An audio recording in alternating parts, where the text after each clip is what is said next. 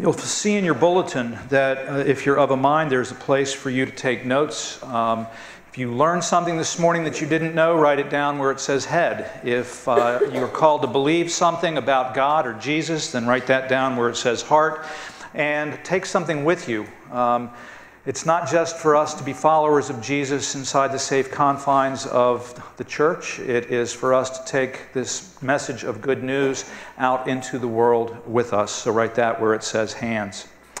So there was a salty old sea captain, and he was training a midshipman on his first cruise. And he said, now if a storm were to come upon us from the aft, what would you do? Sir, I would throw out an anchor. He said, the captain said to the midshipman again, so if a storm were to come to us from the port side, what would you do? Sir, I'd throw out an anchor. And if it was to come to us, if you were sailing into a storm, what would you do? Sir, I would throw out an anchor. And the captain looked at him and said, young man, where are you getting all these anchors? And he said, I'm getting them in the same place you're getting all these storms, sir. We have a nautical theme this morning. The sermon is entitled Soul Anchor, and we'll get to the soul anchor in a little bit. But the author to the letter of the Hebrews, traditionally that was understood as Paul, but it looks nothing like any of other Paul's letters, and he doesn't claim authorship of that particular passage. Some think that it was Apollos, who was Jewish and a very strong rhetorician and someone who really understood the Old Testament. So he makes his arguments about how Jesus is greater than the angels and Jesus is greater than the Old Testament patriarchs and the prophets. And he takes these pains throughout his letter to explain all this to us. And it assumes that we have some significant knowledge, some intimacy with the Old Testament scriptures. So we're going to start in the Old Testament this morning so that we can understand the letter of Hebrews argument. If you've got your Bibles, if you turn with me to Genesis chapter 15, actually chapter 12, we'll start there. And you'll find that on page 8 if you're following along in your pew Bible. If you've brought your own Bible, you're on your own. Abram was a pagan.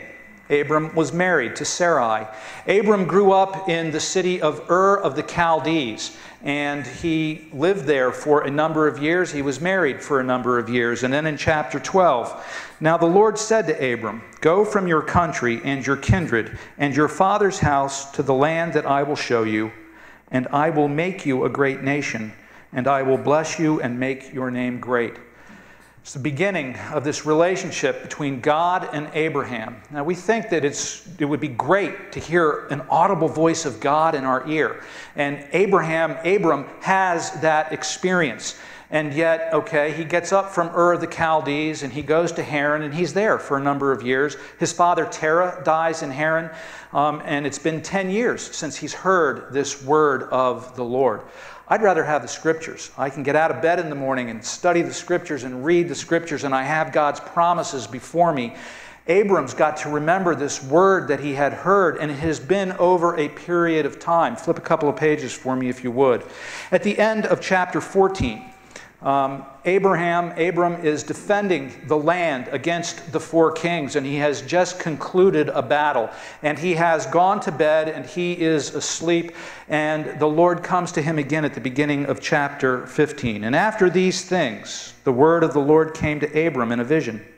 Fear not, Abram, I am your shield. Your reward shall be very great. But Abram said, O Lord God, what will you give me? For I continue childless, and the heir of my house is Eliezer of Damascus. And Abram said, Behold, you have given me no offspring, and a member of my household, a servant, will be my heir. God gives this promise to Abram, over and over and over again. You will be a great nation. You will be as plentiful as the stars in the sky, and yet there is no evidence of that. In the ancient world, it was a curse to be barren. And Abram and Sarah were now in old age, and they had not had any children of their own. And so he's thinking that this promise will become true through his servant, and he will be the heir of this promise and heir of God's blessings. But God says, no, not so much. Look at verses 4 and 5 of chapter 15. And behold, the word of the Lord came to him, This man shall not be your heir, your very own son shall be your heir. And he brought him outside and said, "Look toward the heaven and number the stars if you are able to number them." And then he said to him, "So shall your offspring be." God again reiterates this promise to a childless man, and it has now been a number of years since the first time God made this promise. And he continues to reiterate this promise, and yet there's no proof of this promise. Now here's the amazing thing. Look at verse 5. And he brought him outside, verse 6. And he believed the Lord. Abram believed the Lord, and he counted it to him as righteousness. There's no evidence, and yet Abram believes. Now we don't know whether he mulled it over in his mind for a while and came to understand that God is he continues to reiterate this promise. Maybe it'll happen. Or whether it was an immediate assent to the word, the vision of God, or whether it was verbal or whether it was mental, we don't know. It doesn't tell us. What we do know is that he came to a place of faith. He believed this promise given to him by God. Sarah's still barren. There is still no child. There's a passage in Paul in Romans 4 that I love. With regard to the promise of God, Abram did not waver in unbelief, but grew strong in faith, being fully convinced that what God had promised, he was able also to do. And if you read the story of Abraham, beginning at chapter 12 and all the way through to the end, it's hilarious. He didn't waver in unbelief. He wavered in unbelief all the time. He reaches the pinnacle of faith here. Abraham believed God, and God reckoned it to him as righteousness. But he doesn't stay up on the pedestal. He doesn't stay at the pinnacle, at the mountaintop. He falls off the pinnacle. He falls off the pedestal. And that's the nature of our Christian lives. It's like being in a rowboat at sea. Up we go and down we go, and buffeted by the winds and the waves. And that's life in this world. And that was Abraham's experience. And yet, God made this promise of which there's no evidence of its fulfillment, and he believed God, and God reckoned it to him as righteousness. Flip a page, page 11 in your Pew Bible, chapter 17. When Abram was 99 years old, the Lord appeared again and said to him, "I am God Almighty, walk before me and be blameless, that I may make my covenant between me and you, and may multiply you greatly." Then Abram fell on his face, and God said, "Behold, my covenant is with you, and you shall be the father of a multitude of nations." God promises again and again. He's childless, there's no heir, but he believed God, and God reckoned it to him as righteousness. It's been 25 years since God began this process. 25 years of he shows up periodically from time to time, and he reiterates, he makes the promise to him again and again and again. Your offspring shall be as numerous as the stars in the heaven. Still no evidence of that happening. And this is before circumcision. There's no work to be done here. This is before the law was given. There's no law to follow here. Abraham believed God. It's faith in this God who makes promises. We live our lives the same way Abraham does. It's what takes place in our lives between the promise and the fulfillment. There's always a lapse of time. There's always this period in which God is working on us. And if we read Abraham's life, he tells two kings that Sarah is his wife. He has Ishmael by Sarah's handmaiden because he couldn't figure out how else God was going to provide for him this son. And it's not just one mountaintop experience after another. It's up and down and back and forth, just like our lives. But God makes promises, and God is one who keeps his promise.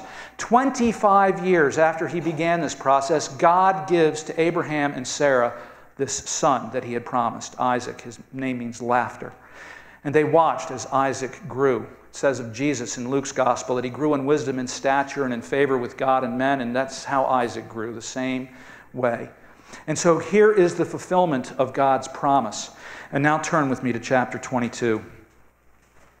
It's the craziest thing you're ever going to read. It's the craziest story that you're ever going to hear. Abraham, and he said, "Here I am." And God said, "Take your only son Isaac, whom you love, and go to the land of Moriah and offer him there as a burnt offering on one of the mountains which I shall tell you." You know, God said of the Canaanites that they were a people of detestable practices. What he's commanding is child sacrifice. Take his young son, his firstborn. That was worship of the god Molech. They would take their firstborn son and pitch him on a bonfire and kill him. And here's God commanding something similar. What on earth do you think is going through Abraham's mind? It's taken 25 years plus now. Isaac is a young man. It's taken 25 plus years to see the fulfillment and to believe that it's actually going to happen. And God says, no, bring him to Mount Moriah and offer him up as a burnt offering. Now, here's the amazing thing. And immediately, Abraham does as he was commanded. What? I don't know that any of us would do that. He does what he was commanded to do. How is it that he could do that? Well, our text tells us, verses 4 and 5, and on the third day Abraham lifted up his eyes, and he saw the place from afar. And he said to his young men, Abraham had taken 2 servants with him, stay here with the donkey. I and the boy will go over there and worship and come to you again. Now, he didn't know how that was going to work out. According to the author of the letter of Hebrews, he believed that God would raise him from the dead. He would do what God commanded, and he believed that God would raise him from the dead. But what he told his servants is, we're going to go out of your sight, we're going to go and worship, and we will come back to you. And he left it in God's hands, how God was going to work this thing out. And so he begins this trek up Mount Moriah with his son of the promise. Can you imagine the conversation? There's no animal for this sacrifice. So Isaac begins to question his father, where is the sacrifice going to come from? And together they build the pyre upon which they're going to have this altar and sacrifice. And where is the ram? And it becomes clear that the ram, the offering, is this son of the promise. Do we love things more than we love God? Abraham loved his son Isaac. This was the fulfillment of all of his and Sarah's dreams and hopes. Can you imagine the pain in his heart, the nausea, the darkness, the brokenness? He's got to offer his son Isaac to God. And he goes up and he binds his son on the altar. And he is weeping and he is sobbing, and he's kissing his son and telling him that he loves him. And then he brings out the knife and holds it over his son. And before he can plunge the knife into his son, the angel of the Lord calls out, Abraham, and stops him. And we know what happens. We know the rest of the story. It has a happy ending. But we didn't know that it would have a happy ending. Abram believed God, and God reckoned it to him as righteousness. Now, this is the story, this is the picture from the Old Testament that the author to the letter of Hebrews wants us to understand. And so, in verse 16, after Abraham had obeyed God in this crazy fashion, God does something equally crazy. God says, by myself I have sworn, declares the Lord, because you have done this and have not withheld your son, your only son, I will surely bless you, and I will surely multiply your offspring as the stars of the heaven. God takes an oath. God, in addition to his promise, adds the power of this oath. Now, what is oath-taking about? You know, in old movies, I don't think we say it anymore, but in old movies, you'd put your hand on the Bible and promise to tell the truth, the whole truth, and nothing but the truth, so help me God. We swear by something greater than ourselves. We don't swear by my guinea pig, by my goldfish, by my ant farm. No, we swear by something that is greater than we are. And so God swears by the greatest thing in the universe. God swears by himself. Not only will I make this promise and reiterate this promise and remind you of the promise, but now I will take an oath and I will guarantee by my own name that I will fulfill everything that I have said. Now let's flip over to the New Testament passage, because this is where the author, he assumed that we knew all that, and I'm not sure that all of us knew all that. And now he begins to make his argument in the New Testament. For when God made a promise to Abraham, since he had no one greater by whom to swear, he swore by himself, saying, surely I will bless you and multiply you. And thus Abraham, having patiently waited, obtained the promise. For people, he's going to explain to us, why would God need to take an oath? It's like, why would Jesus, who is sinless, need to be baptized by John the Baptist in the Jordan River? It was a baptism of repentance for sin. Jesus wasn't sinful. Why would God take an oath? God understands the human heart. We're cynical. We're suspicious. We're not fast to believe, we're slow to believe. And it takes a long track record for God to build up trust and faith in us. And so God says, I've made the promise, and you have believed, but I'm now making an oath that I am going to guarantee you everything that I promised I'm going to do. And so he says, for people swear by something greater than themselves. In the Hebrew world, when you swore by God's name, that was it. Argument over, no more discussion about it. Because if you didn't keep your oath, it was a violation of the third commandment, that you will not take the name of the Lord your God in vain, that you'll not misuse God's name. And God will be the one who will punish you if you break this oath. And so once an oath was taken, it was sealed and it was settled and it was believed and it was accepted. So when God desired to show more convincingly to the heirs the promise of the unchangeable character of his purpose, he guaranteed it with the oath, so that by two unchangeable things, his promise, made the same promise to Abraham over and over and over again. And as he reiterated that promise over and over and over again, there was no evidence of it. There was no sight of it. Sarah was still barren. There was no child. 25 years from the beginning of the promise making until the promise was kept in the birth of Isaac. 25 years. The first is the promise. The second is the oath, that God guarantees it by his own name, so that by two unchangeable things, in which it is impossible for God to lie, we who have fled to refuge might have strong encouragement to hold fast to the hope set before us. A strong encouragement. Actually, in the Greek, it's a strong, powerful encouragement. Why do we have hope? We have hope because of the promise of God. We have hope because of the oath that God has taken to see that this eternal covenant that he made with Abraham will find its fulfillment. And here you sit, and you're twinkling in the stars of the heavens because you are the spiritual offspring of Abraham. You are the proof positive of God's promise and of his oath. Verses 19 and 20. So we have this as a sure and steadfast anchor of the soul, a hope that enters into the inner place behind the curtain where Jesus has gone as a forerunner on our behalf, having become a high priest forever after the order of Melchizedek. We have this as a sure and steadfast anchor. It's a beautiful image. In the ancient times when Christians were being persecuted, particularly in Rome, they would go underground and they would live in the catacombs. And the catacombs, scratched on the walls, have images of anchors, and particularly the Priscilla catacombs. There are over 60 anchors etched into the walls. It's a reference to this promise here. And so what is it exactly that God has promised? This is kind of difficult for us to get because we didn't grow up Jewish, we didn't grow up present in our midst.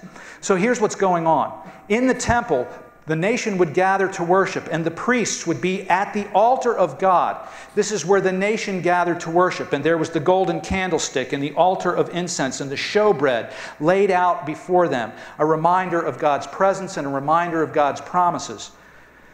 And then behind that, behind the holy place, was the Holy of Holies. It's the place where the Ark of the Covenant and the presence of God resided. And it was behind a curtain.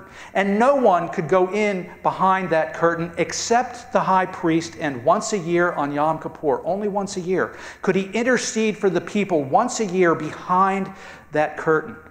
And so this is the picture that he's drawing for us. So it's behind the curtain. We've got the holy place where the nation worships, and then we've got the presence of God in the Holy of Holies. That curtain was 10 inches thick. It was 60 feet tall and 30 feet wide, and it took 100 priests to lift it up off of the ground. It was impossible for humanity to commune face to face with God.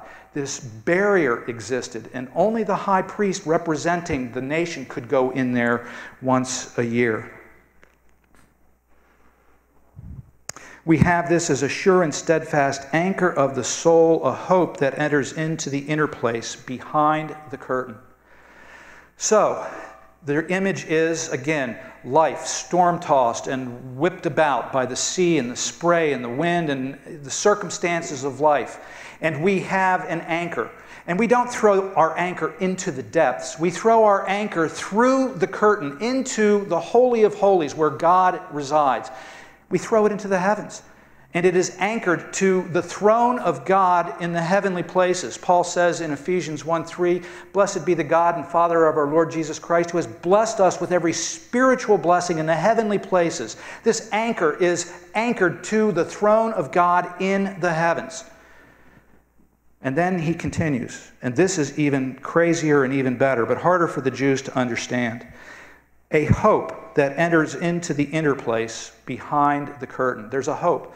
And it's not a what is the hope, it's a who is the hope. Who enters into the Holy of Holies? When Jesus died on the cross, he cried tetelestai, paid in full, tetelestai, it is finished. And as he gave up his life, as he gave up his soul, the curtain in the temple, 10 inches thick, big as that thing was torn in two. And God is saying, in effect, it's an open house. Everybody is welcome. Now you have access to me personally. It doesn't require the intermediary of a high priest, and it is perpetual and it is eternal that Jesus inaugurates for us. Jesus goes in ahead of us into this holy place where we can now have intimate access and intimate fellowship with God himself. It's a mind-blowing thing for a Hebrew Christian. And then verse 20, where Jesus has gone as a forerunner. Sadly, I'm a Maryland Terrapin football fan. And I go to Bird Stadium and watch the game, and the team gathers in the clubhouse at one end of the stadium. And as they run out onto the field, there is a 300-pound bronze terrapin there named Testudo. And as they run by, they polish his nose on their way out to the field. And at the gateway is an arch in Maryland colors. And then the cheerleaders would make a banner. And it would say something creative like, "Win," "Go team," "Endeavor, fellows." And so this banner comes across this arch. And the first player runs out through and rips the banner and runs out onto the field. And then all of his teammates and coaches follow behind him. That's the picture that this author of the letter of Hebrews is painting for us. That Jesus is the first one out on the field. Jesus is the one to burst through the banner. He is our forerunner. He leads us into the Holy of Holies. He leads us into the presence of Christ. These promises, this oath that God took, is a promise of hope, a promise of faith, a promise of fellowship with God himself. Where Jesus has gone as a forerunner on our behalf, having become a high priest forever according to the order of Melchizedek. I'm not going to go into Melchizedek, but what we need to know is that Jesus is our high priest. He's burst through the banner. He's seated at the right hand of God. Hebrews says in chapter 7 that he lives always to make intercession for us. We have a high priest who is our priest perpetually. We have a high priest who is our priest eternally.